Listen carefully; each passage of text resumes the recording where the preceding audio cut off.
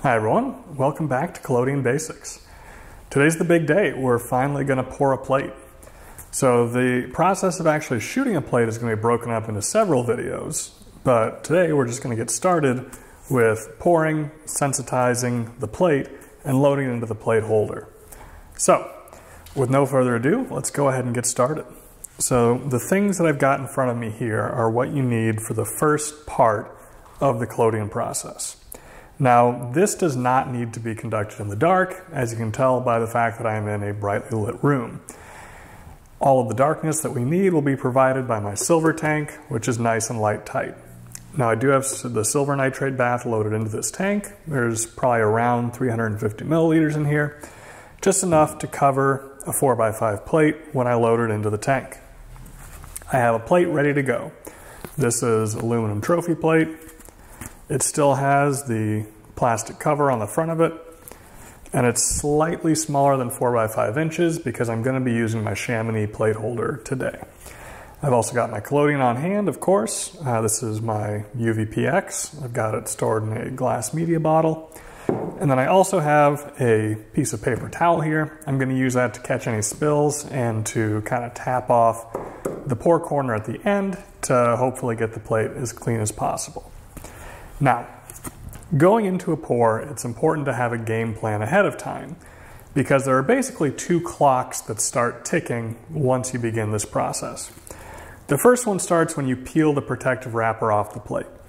At that point, you want to get pouring pretty quickly because once the plate is exposed to the environment, bits of dust and other debris could potentially fall out of the air onto the plate and cause artifacts in your images. So the shorter the time between taking the wrapper off the plate, pouring it, and getting into the bath, the better. So I always try to keep the plate still covered until I'm ready to go. The other big one is once you have poured the Collodion from the bottle onto the plate, it starts drying. If the plate gets too dry, it's not going to work. So you want to make sure that from the time you open up that Collodion bottle, you start pouring, you basically know what you're going to do. So with that in mind, let's talk about the actual pour. The basic idea here is that we're going to take our Collodion, we're going to pour a puddle of it onto the plate. Now the amount that you want to pour is usually more than you think you need to. Usually what I do is I pour until I get a puddle right in the middle that's kind of starting to approach the edges of the plate. Now there's different ways you can hold this. Some people like to kind of hold it with one thumb and just kind of cantilever it out here. Personally, I prefer to support the plate from the bottom as if I were kind of holding a tray like a waiter. This way I can coat the entire surface of the plate, whereas this kind of like almost crab pincer method, this requires you to leave at least one corner uncoated. So personally, I like edge-to-edge plates, so I always just support my plate from the bottom.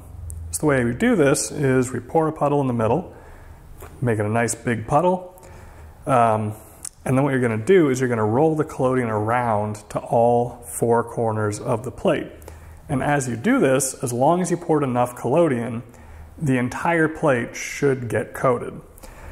Now, like I said, you want a game plan beforehand. You don't want to pour the Collodion on the plate and then say, oh no, where do I go next? So consider ahead of time the sequence of corners you're going to pour to. You have to remember that the Collodion is going to come out of the bottle. At the end, you're going to have excess Collodion that you want to pour back into the same bottle, which is going to still be in the same hand that you poured out of.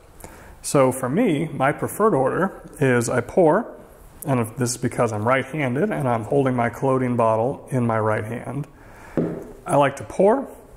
I tilt the plate just a tiny bit. It doesn't take much tilt to do this. I tilt the plate to get the Collodion to flow to the bottom left corner from my perspective. Then I tilt the plate forward to get the front left corner. Then I tilt it to the right to get the front right corner. And then I tilt it down to get the bottom right corner. At that point, the Collodion is now masked up down here at a very convenient corner for me to pour it back into the pour bottle. And what you do then is you just start it as kind of a slow trickle tipping off the plate, and then as the flow of Collodion off the plate begins to slow, you tip it all the way up and you kind of walk your fingers up to the edges of the plate, and you begin to rock it back and forth. The rocking motion is to keep the collodion from drying in streaks as it flows down the plate. So the rocking will move it back and forth and give you a relatively even coating. So let's go ahead and do a pour. So before I pour, I always like to unlatch my silver tank. That's just one fewer thing that I'm going to have to worry about while my hands are full. Because after pouring the collodion, giving the collodion a few seconds to dry, we're going to want to load it into the tank and gently lower it in. So before I take my wrapper off, I always like to get the collodion bottle nice and loose. Now I'm going to peel the plastic wrapper off the front of the plate, and you just try to get one corner worked up, and then you can pull it right off. I'm going to open up my collodion bottle, and then I'm going to pour myself a nice puddle right in the middle. I like to pause a bit here so that the collodion doesn't form a wave back and forth at the shoulder of the media bottle. I try to keep my puddle roughly centered, and then I'm just going to go to each corner in series. And at the end, we break that surface tension and let the collodion start to flow off. Then we raise the plate and we start rocking it back and forth. It's very important that you stick to your sequence, even if it turns out that you didn't pour enough collodion. You never want the collodion to pour back on itself on the plate, because the previous areas will have already started to dry and the free-flowing collodion will form ridges over the old collodion. It never looks good. So if you end up with holes in the surface of your coating, you just have to live with it. And it's really not the end of the world. A lot of your first plates are going to have holes in them, but you can try to mitigate that by pouring plenty of collodion. Now, the standard test for when you should put your plate into the bath is that you press the collodion film with your thumb, and if it springs back, when it doesn't spring back too easily, that's supposed to tell you that the collodion has set up enough to go into the bath. Personally, I can't bring myself to put a thumbprint on my plates, so I just try to give it what feels like a little bit of time, around half a minute or so. Also, you may notice that I turned the plate kind of horizontally earlier. I really shouldn't have done that. You want to keep the plate nice and vertical so the collodion doesn't flow back on itself. Now I'm just going to pull the lid on my silver tank. I'm going to put the plate on the hooks here, and I'm going to lower it gently and steadily into the bath. You don't want to pause while lowering the plate into the bath, because that will create what are called hesitation lines on your plate. You want it to be smooth, but you don't want it to be too fast, because turbulence could create bubbles if you just straight up drop the lid right into the bath. So you want just a nice, gentle lowering into the bath. Now, I did pour directly back into my pour bottle with the excess collodion. Some people like to use a separate bottle to catch the excess. In theory, this could lead to my main collodion bottle getting a little bit too dehydrated over time as the solvents evaporate out of it. But if that happens, you can just add a little bit more alcohol, maybe a little bit more ether to the collodion, and it'll be fine. And personally, I pretty much never even have to do that. So I pour out of back into the same bottle. I think most people do. It's generally not a problem. But if you want to be extra fastidious about it, you can use a separate pour-off bottle. Do try to get the lid back on the collodion as quickly as you can after pouring your plate, because those solvents will evaporate out and dry out the collodion. But make sure you don't rush yourself to the point that it hinders your ability to pour a clean plate. Because, of course, getting the best image you can is always priority number one. So, now that this plate is in the bath, I'm going to take it into the darkroom, and we're going to give it roughly 2 to 3 minutes, maybe a little bit longer, to sensitize. After that, we'll pull it out and we'll load it into the plate holder. So, let's go to the darkroom. All right, welcome to the darkroom. Now, what I'm using for my darkroom is just a blacked out section of my garage with red LED lighting. If you don't have any space that you can turn into a darkroom, it is totally okay to use a dark box, which we've talked about in a previous video, so I won't get into it too much here. In the space that I'm in here, you're going to see, or hopefully see, depending on how this comes out, that I've got basically 4 things in front of me. So first of all, I have a puppy pad here underneath the area that I'm working because I don't want to get my nicer bench top covered in silver nitrate stains. At least not yet. This is only a few weeks old, so let's keep it pristine for a little while. I've got my silver nitrate tank here with the plate in it. I've got my plate holder here ready to go.